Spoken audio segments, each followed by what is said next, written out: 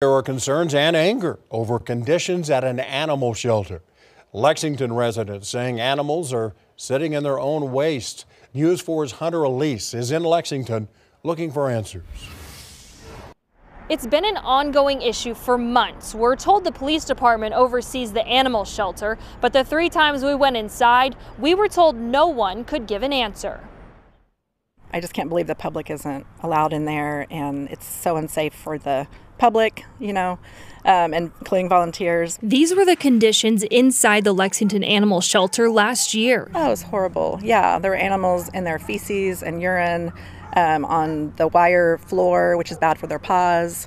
We saw an animal that had a terrible rash around its behind from sitting in its waste for a long time. After growing complaints, the Cleveland County Sheriff's Office started an investigation back in August. They said when they got to the shelter, it met the basic needs of care. Detectives also confirmed that Lexington employees used guns to kill animals after a 72-hour waiting period, which they say isn't against Oklahoma law. The Sheriff's Office goes on to say, once shot, the dogs' bodies were disposed of in a city dumpster. While this procedure may comply with statute, it prompts substantial moral concerns. We have urged Chief Johnson to maintain oversight over the situation. Now neighbors hope changes will be made.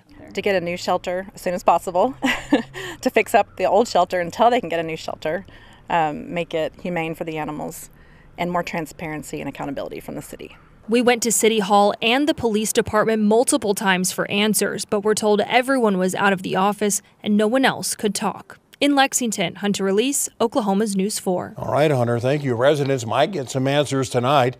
There's an agenda item at the City Council meeting. It's supposed to give an update on the shelter. The meeting starts at 7.